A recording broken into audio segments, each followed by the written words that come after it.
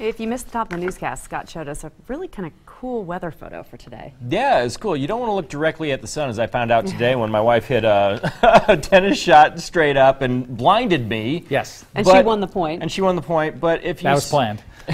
That's right, she knew what she was doing. Because it's pretty interesting what the sun can do, isn't it? It really can, and there's a lot going on in the sky. A lot of folks just don't look up to check it on out, but going to meteorology school, we had to do that. I had a class where I had to look up at the sky all the time and talk about ice crystals and the different things that form in the sky. Well, this was a shot that was sent in to us, and it's a great shot here, sent in by Brian Rowland. Here you see the sun in the middle, and you see this circle. Now, many times we've seen a circle around the sun. That's the what we call the halo, a 22-degree halo, the angle from us to the sun, from the sun out to us to out here. That's 22-degree angle, and there's also a 46-degree angle, a halo that can form as well. These are called sundogs, or perihelia, or sometimes called mock suns. So they get really bright sometimes, and people say, how come there's two suns in the sky? So that's why we'll call them mock suns. But what's interesting about this, those are fairly common optical phenomena, is this right here. This is called an upper tangent arc, and I can tell by looking at this photo, the sun's a little higher in the sky, of course, with the trees here. If it was down near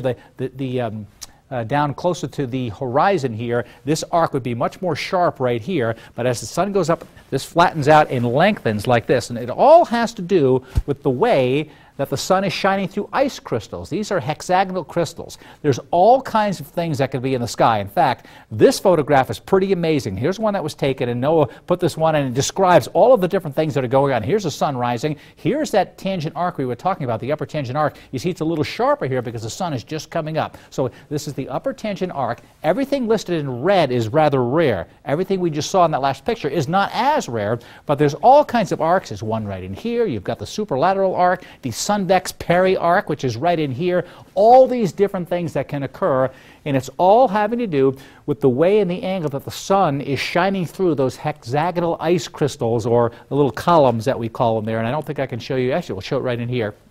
This is what the ice crystals look like. So if the sun shines through the end, we get this upper tangent arc right here. If it shines differently through it, we get all kinds of other arcs that we were looking at right here. So guys, there's lots of things that can happen in the sky. This picture is amazing, but the one we had sent in, the upper tangent arc, you don't normally see it. That's cool. That is cool. You know, I have that image burned on my retina, too, from earlier today. Thanks, Scott. Thanks, Scott. All right,